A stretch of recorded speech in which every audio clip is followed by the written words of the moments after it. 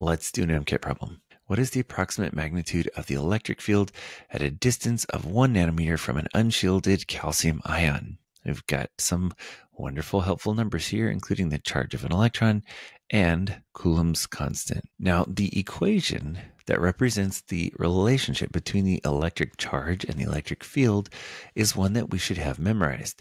E equals K Q over R squared. We plug the numbers in.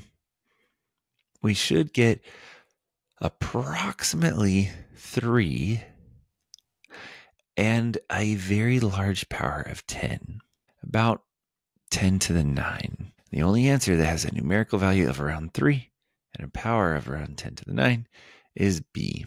Remember here, a lot of people get caught up in trying to find the exact number, the 2.88, and you don't need to. Ballpark it, it's about 3, and then keep in mind the power of 10.